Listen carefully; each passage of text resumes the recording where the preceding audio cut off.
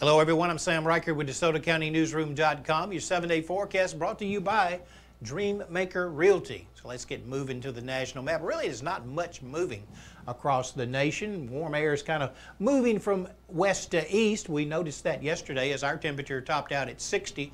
We'll be even warmer than that today. I want to show you how calm it was across the country. This is the map that would normally depict all the watches and warnings and advisories across the country. Basically, all we have are wind and small craft advisories along the Pacific coast and a little bit of that along the New England coast, with the poor folks down in Florida now having freeze watches and freeze and frost advisories for the first time this year.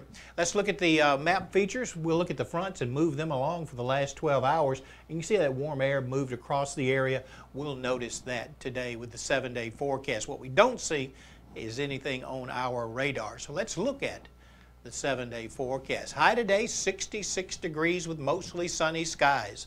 Low tonight, 41. Winds today from the southwest, 5 to 10 miles an hour. Close to 70 on Thursday with mostly sunny skies. Low 47. Increasing clouds on Friday. High temperature 67.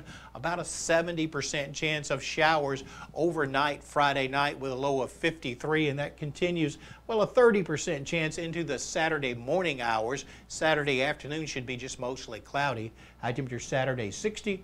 Low 38, and then partly sunny on Sunday, high temperature 48, low 31 with a possibility, one model indicating some precipitation moving through the area overnight Sunday night. If that happens, it could be a wintry mix, but I think it's those chances are not that great. Cold on Monday, high 48, a little bit warmer on Tuesday, mostly sunny, high 52.